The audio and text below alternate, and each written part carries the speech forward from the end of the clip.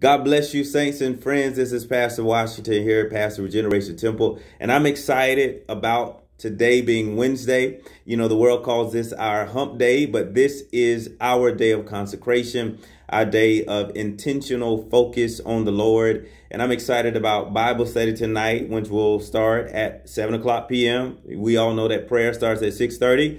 Those of you who may watch this by YouTube or Facebook, we want you to join us online. We're going to be talking about humility. We're going to talk about the difference between genuine humility and false humility.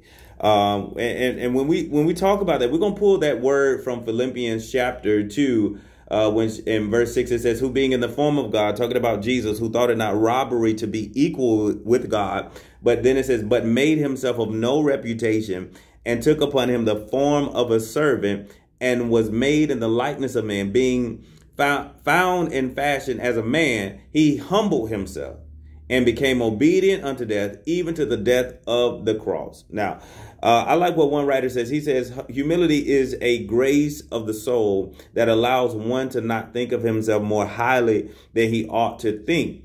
It is when we really embrace the character of Jesus that we learn how to be humble. And then we embrace the will of the Father. To be humble, it is a spirit of willingness and obedience. And then it is the lack of resistance to God's dealing with us.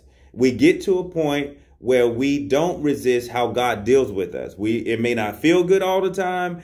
We may not go through, we may not have sunny seasons and great seasons all the time, but you understand through the process, whatever God does and whatever God allows, I'm not going to resist, because whatever he's doing is working out for my good. There's a scripture that says, for my light afflictions, which are but for a moment, are working for us a far more exceeding and eternal weight of glory. So when we think about humility, it is humbling ourselves under the will of God. You don't know what's best for you.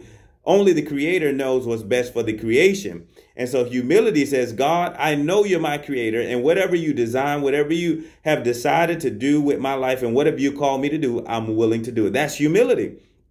Now, there are some people that pronounce and they declare that they are humble. And a lot of times that is just that is false humility. That is illuminating themselves. That is bringing the light on themselves, saying that they're humble. And in reality, they really are not. So we're going to dig into that. We're going to dig into being more like Jesus tonight. So you don't want to miss this study. It's going to be powerful. We're going to talk about how wealth is tied to humility. Blessings and favor is tied to humility. So join us tonight. Meet us on YouTube, Facebook. We're going to be streaming live at 7 o'clock p.m. Those of you who have not purchased a book, you want to get one, I'm going to put it in the link below so that you can go ahead and click on it. It will bless you. Wreck, damage, and rebuild. And we're taking the next step this year. I'm excited, and we're going to go forth tonight at 7 o'clock. God bless you. Love you all. Look forward to seeing you online and in person tonight. God bless you.